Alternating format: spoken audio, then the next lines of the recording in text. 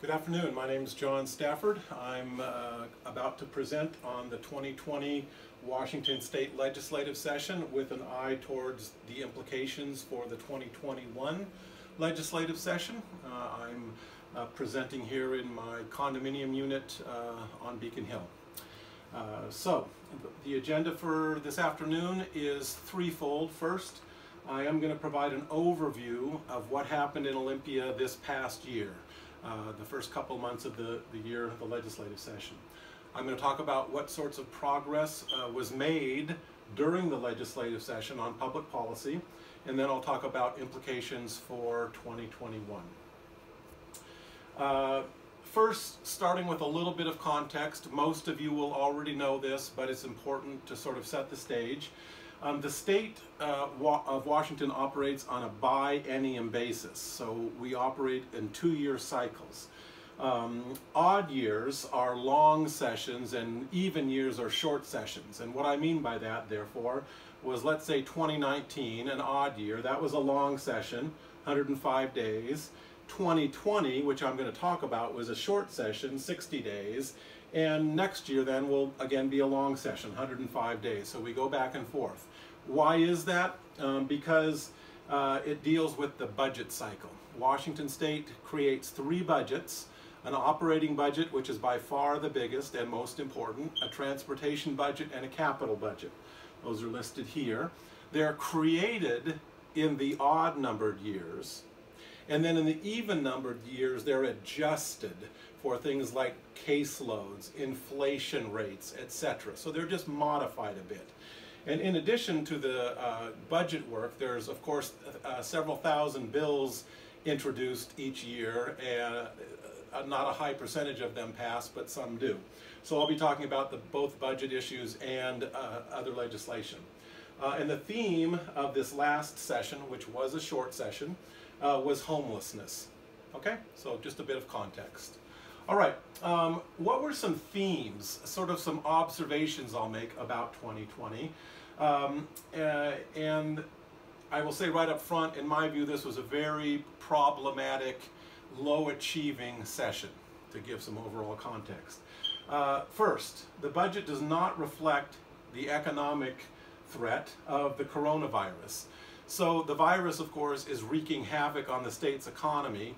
That's going to lead to far less revenues going to Olympia, but that wasn't fully appreciated when the legislators were in session, so they created a budget that really didn't fully account for that. That's a big problem. I don't mean to be judgmental about that, because people didn't fully appreciate the situation, but nevertheless it remains a big problem. I'll talk more about that. There's no new source of revenue, and I say this quite regularly. We have a regressive tax structure in this state. We desperately need a progressive source of taxation. That didn't happen this session. That's a major failure of the session and of the ones that preceded it. I argue that the legislative session was marked by timidity, insufficiently bold goals and insufficiently bold, therefore, achievements. And that stands in stark contrast to the prior year. That should say 2019, I'm sorry. And we are positioned for an extremely challenging 2021 session. As challenging as any, if not more so, than any state legislative session in history. And we have 4 crises that need to be addressed. There's the public health crisis of COVID-19, of course. There's the economic crisis that's happening as a result of that, and therefore concurrently. And we have a social crisis, and by that I mean that we are all well aware of the fact that the public health crisis and the economic crisis are disproportionately impacting lower income and minority communities. So we have a social crisis driven by these 2 crises that also has to be addressed. Finally, there's the budget crisis that I've referred to. There's not going to be enough revenue, and expenses are going to be too high in Olympia, which necessitate budget cuts. Okay, so let's talk about coronavirus and the state budget. So, coronavirus, COVID-19, will have a devastating impact on the state's finances. There's an article in today's Seattle Times on that, and there will be many more. And the reason is simple. As I mentioned, state revenues are about to go down significantly. Less business activity means businesses pay less tax to Olympia. People being laid off, they don't buy as many goods, they pay less sales tax to Olympia. Property tax receipts will go down. So the state's revenues are about to drop at the very time when many of the state's expense categories are going to go up for providing health care, mental health, unemployment benefits, etc., to deal with the pandemic. So we have a very bleak situation. All these crises and less resources to deal with them, okay? And this was not fully anticipated when they wrote the 2020 budget. Again, I'm not criticizing legislators for this because they didn't appreciate it, but here's a quote from as late as March 2nd from Steve Oban, not bringing him up to criticizing him, just a representative quote. As work continues in Olympia toward adopting a new supplemental budget to fund day-to-day state government operations, the state legislature finds itself in the enviable position of having more money than expected. Okay, so that's March 20th. They finished the budget shortly thereafter, and now the whole world's been turned upside down. We don't have more money than expected. We have far less money, in the billions of dollars, than expected. So we have moved from a situation that looked good to a situation that looks bleak. And this is going to have significant implications. The state legislators will almost for sure be called into a delayed special session. That means Governor Inslee, due to the crises, will call legislators back to Olympia. They've already completed their regular session, but call them back for a special session. That's a virtual certainty. In my view, it should have already happened, but that's a bit of a digression. And there's going to be budget cuts in 2021. There's no way around it. And given the health crisis, the economic crisis, and the social crisis, that creates an immense challenge. How to deal with the crises in a budget crisis situation. Okay. All right. So, moving on to an observation about this legislative session. I'm not going to go through all the details here. The slide is intended to make one point. Last year, in the full session, 2019, the state made changes in a number of areas which collectively represented significant change in the way that the state operates. This year, no structural change. Very disappointing. So briefly, last year there were change made in climate area to move to 100% renewable energy by 2045. K-12 education, the completion of the McCleary work. There's still some loose ends, but by and large finished. Guaranteed scholarship, college financing for those in need, nation leader in that area. Public option for health care, mental health moving from a centralized model with Eastern and Western state hospitals for mental health care to a community model, which is a big change. That's underway. Some bills passed on gun control, progress on statewide mail-in ballots, lots of very important, momentous changes, but not in 2020. So that's the point, okay? And to comment further on that, one has to ask the question, why are we not taking advantage of strong Democrat majorities in Olympia to pass more progressive legislation? Why are we not taking advantage of an opportunity to make more structural change when we have the constituents, the majorities to do so? So Washington State is one of 15 states in the country with a Democratic trifecta. Democratic governor, control of the Olympia House, control of the Olympia Senate. This just shows that graphically. Here's the Senate, here's the House. After Obama was elected, 2012, the Democrat majority was eliminated, but now it's back. So there's a 28-21 Democrat majority in the Senate, and the same pattern occurred in the House. And now we have a 16-seat advantage in the House. So again, the point is, this is a very fortuitous situation for Democrats. We should be taking advantage of it, not squandering the opportunity to not make momentous change when we could. Okay. All right, so a summary of 2020 legislative session. The session lacked vision from the start, and it lacked meaningful progress. There's no major structural change, no new source of progressive revenue. The budgets do not leave the state well prepared for the COVID impacts. Those are going to now have to be addressed in this upcoming session. I already mentioned the fact that there's no revenue. There was insufficient progress on climate change and the environment in the last session. And as I've said and will continue to say, in my opinion, it was an overly timid session. Okay. All right, so a brief overview of 2020. Now I'll go into a little more detail in specific areas of policy. And the first of those will be tax policy. So we need a tax on high income earners, period, end of story. Washington State does not have an income tax. Almost all states do. That makes us regressive. We don't have a capital gains tax. Almost all states do. That makes us regressive. We rely therefore on the sales tax. Other states rely far less on that. That makes us regressive. Even our business tax, which taxes revenues not profits, is regressive. So we've known about this for a long time and we haven't dealt with it, and now we've sort of gotten caught with our pants down because we need the revenue from affluent individuals and we don't have it going into 2021. This needs to change. Okay, so this sort of shows what I showed on the last chart. I'll start on the right side. So this is tax regressivity, meaning what percent of a person's income is paid in tax, and we take the poorest residents in the state. Our poorest residents pay almost 18% of their income in tax, okay, to Olympia. That makes us 50 out of 50 in the country. Our poorest residents pay the highest percentage of their incomes in taxation of any people in the country. That's shameful, especially for an allegedly progressive liberal state. Here's the US average. So we're the worst.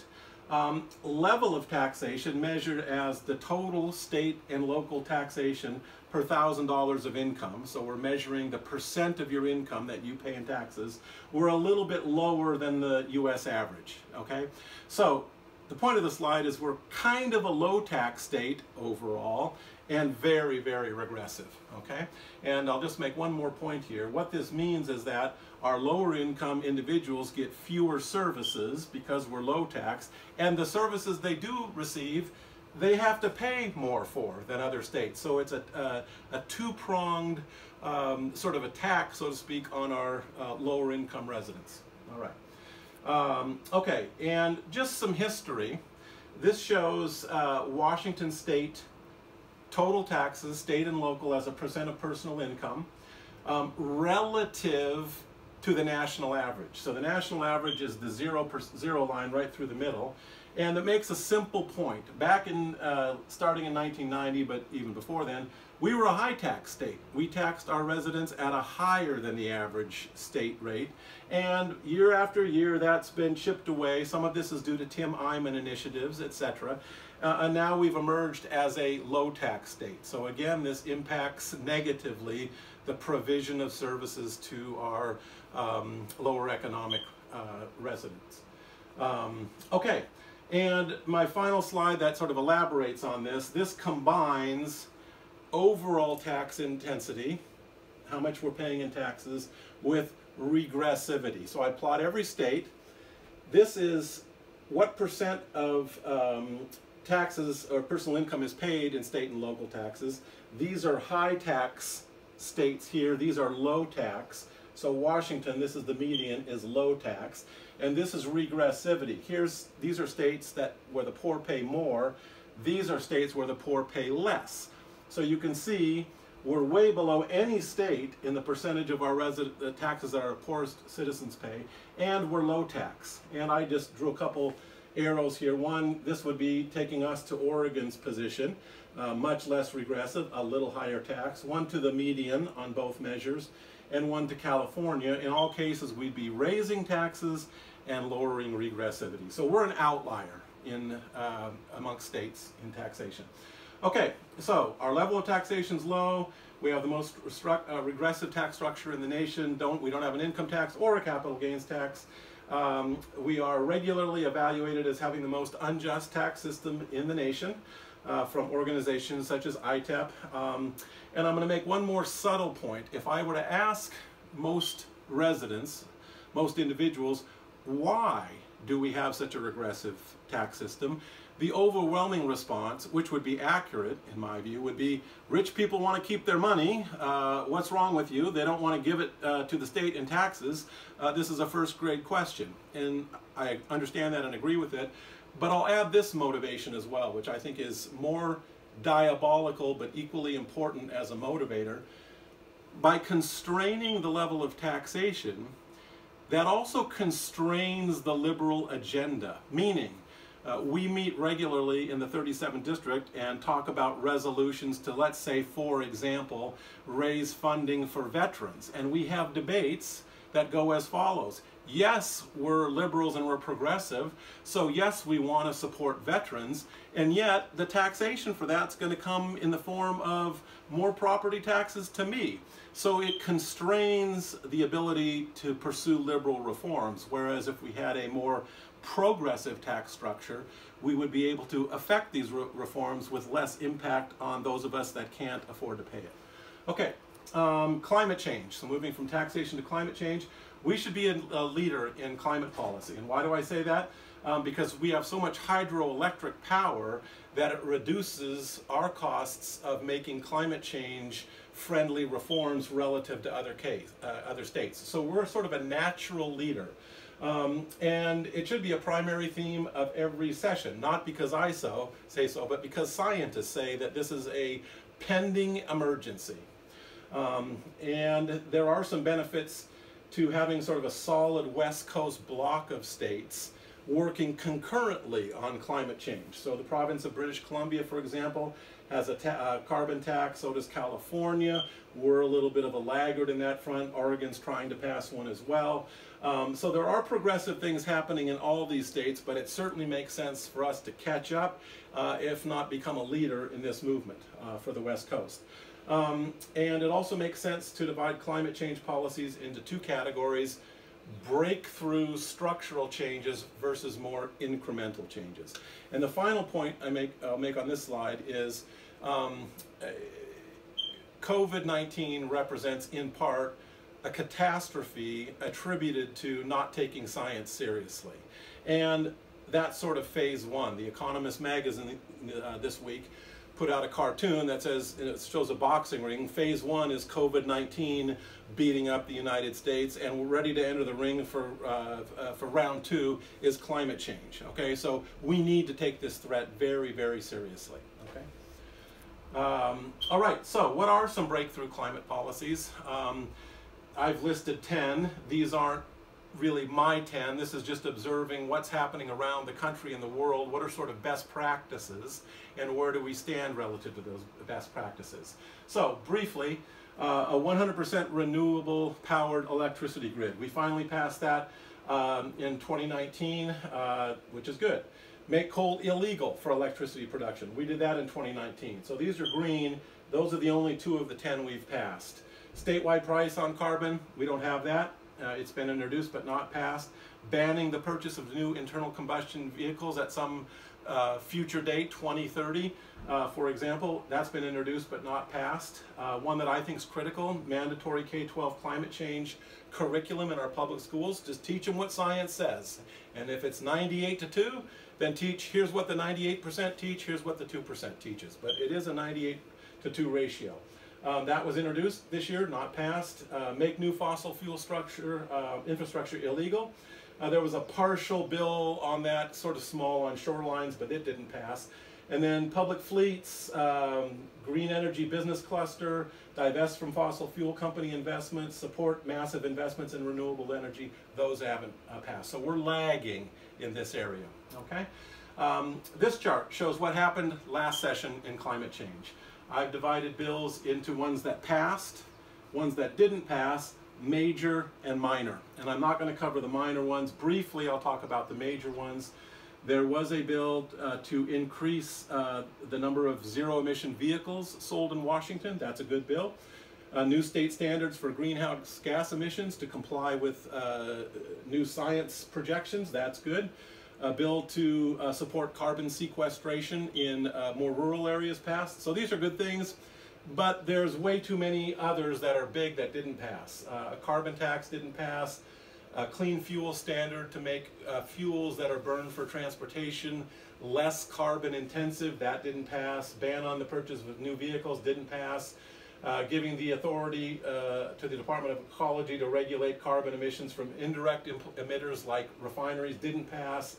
K-12 education didn't pass. Addressing climate change via the Growth Management Act didn't pass. Declaring a climate emergency in the state of Washington didn't pass. And the HEAL Act, which is important, which deals with the disproportionate impacts of climate change on lower income minority communities and trying to develop means to address that, that didn't pass. So some successes, but way more failures in the last legislative session. Okay, other environmental bills. I think I'm not going to go through all the details on this. There's a plastic bag ban that's being repealed because plastic bags are more safe in the COVID environment than you bringing your bag back to the supermarket. So this is passed and repealed. Orca protection, ban on suction dredge mining, ban the box pilot program, a water rights bill to protect outside parties from speculating to make financial gains on water rights without being farmers or other people with a vested interest. Bills that didn't pass, creation of a federal nuclear waste repository for Hanford, funding to study rail transportation, a Shoreline Management Act to ban fossil fuel infrastructure on shorelines, and a full ban on single-use straws. So some other environmental bills. K-12 education, McCleary, decision that forces funding to change for public schools from the local level to the state level. That's largely in place. There's still some issues with the underfunding of special education and the underfunding of wraparound services. There was the passage of a K-12 sex education bill, controversial, especially in Eastern Washington. And there was a bill to fund charter schools at the same level as K-12 schools, which didn't pass. People that don't support charter schools, of which I am one, are, presumably somewhat pleased by that. Okay? Healthcare, again, I'll just be brief. Some last minute, funding for coronavirus, but certainly inadequate. Some work on insulin, amongst other things, to cap the monthly cost of insulin at $100 a month. There's some other things that you'll be able to take a look at. There are a number of bills that failed, including, problematically in my opinion, one to study a movement towards a single-payer universal health care system. So I would have liked to have seen this pass. Also, there was a proposed ban on ongoing flavored vaping. That didn't pass. So some progress in healthcare, but not a lot. Social services. Prior to the pandemic, the Trump administration, of course, is cutting benefits in the social services to the states. So we get hit hard by the Trump administration, and then in the final hour during the COVID pandemic, it tries to emerge and hold itself up as a champion for the states for providing relief packages, which is somewhat hypocritical in a sense. Some more funding for homelessness, and then some bills on financing issues that deal with zoning, which I won't go into here. A little more funding for foster care, but not enough. Brief update on social services. Our elections are national class now. Statewide mail-in with prepaid postage, that's a great thing. There was a bill to modernize redistricting, which did pass. Increased accountability to limit gerrymandering, that didn't pass. Eliminating advisory votes on the ballots, that didn't pass. These are the long explanations in your voter's guide for whether your voters are going to recommend a taxation bill continue to operate. A lot of people think it's a waste of time. Anyway, to get rid of those, that didn't pass, and felony voting rights were not approved. I certainly approve having voting rights for ex-felons. Okay, data privacy. Reuven Carlyle has a bill to protect your data privacy, especially on social media platforms. That failed, but there is a bill that passed that limits to some extent the government's ability to use facial technology and AI. So that did pass. There was a bill to restrict the release of birth dates for public employees. That did pass.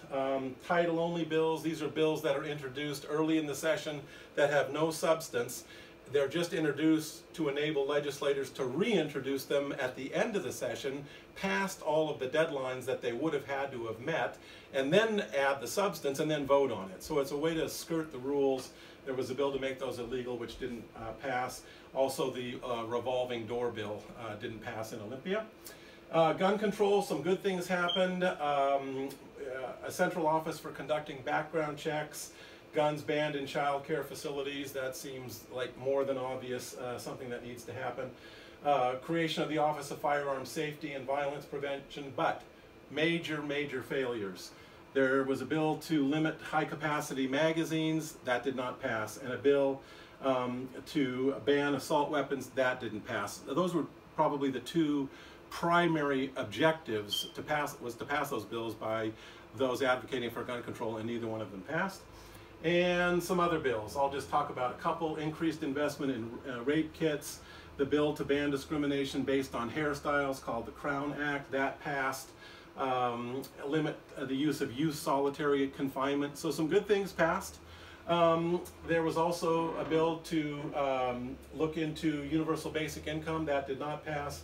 A bill to prevent employers from turning down applicants who use marijuana, didn't pass. And a bill from preventing immigration officers from making arrests within a mile of courthouses, didn't pass, unfortunately. So that's just sort of a summary of what happened in Olympia. I will argue, as I'll get to in just a minute, that there were certainly some good things that happened, but most of the reforms were sort of incremental, and a lot of the major objectives weren't realized, and the next session is going to have to be exactly the opposite. Major structural change after major structural change. So, some themes. Closing thoughts: timid session, modest goals, modest achievements, and as such, it's a missed opportunity in my view. Lack of tax structure reform, insufficient progress on climate change, no structural change elsewhere, and that leaves the state poorly positioned with respect to the economic impacts of COVID-19 for 2021. And I give the session, I do this each year, I give it a grade, and I would give it a D. And for those that think maybe I'm being too harsh, I will note that last year, 2019, in my article in the South Seattle Emerald, where I evaluate each part of the legislator's progress, I gave it an A-. I thought last year was impressive, this year equally unimpressive. Okay? And what does that mean for 2021? Is my last slide. And so these are my view of the four key things that happened, and these are the four pillars of my campaign.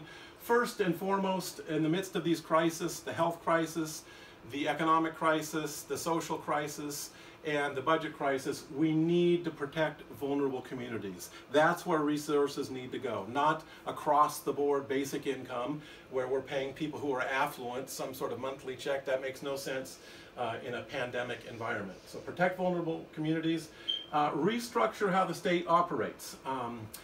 So I haven't touched on this yet, but we're going to need to rethink how the state provides its services. Not just cut budgets a little bit, completely rethink the models.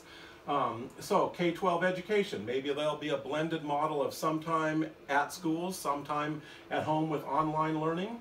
That might, you might have different groups of students going to school each day to lower density and therefore health risks. In healthcare, perhaps we can move to a single-payer healthcare system at this time. Mental health, accelerate the transition to community-based healthcare. That's going to be critical in this time where depression rates, etc., are going to go up. And there's many others. I talked elsewhere about the fact that cities want to increase density to deal with climate change, but when you increase density, that has health risks in the age of the pandemic. So these things need to be thought through very, very carefully, and the perspective needs to be not just 5% cut, 10% cut, but how can we restructure the way various services are provided by the state? Second priority. Third, new progressive taxation. I've talked about that already. And fourth, deal with climate change. And the key thing with climate change is we need bold, aggressive action, but that doesn't cost a lot. Later, we'll have to invest in bold, progressive action that does cost a lot. But for now, we don't have the resources given the pandemic. So, some examples. The Clean Fuels Program, lower carbon-intensive fuel. That's a good program. The HEAL Act to make sure we're addressing the disproportionate impacts of climate change on minority and lower income communities. That needs to be a focus. Banning the purchase of new internal combustion vehicles at some future date. That's big, and it doesn't cost money now. Mandatory K-12 climate change curriculum, very low cost, very big impact, and declaring a climate emergency in Washington State. That costs nothing, it's just a declaration. So those are the kinds of things we have to be doing with climate change. So that's it for the presentation on 2020 with a look towards 2021. Again, my name is John Stafford, and thank you for the time, for taking the time to learn about the legislative sessions and learn more about my candidacy. Thank you very much.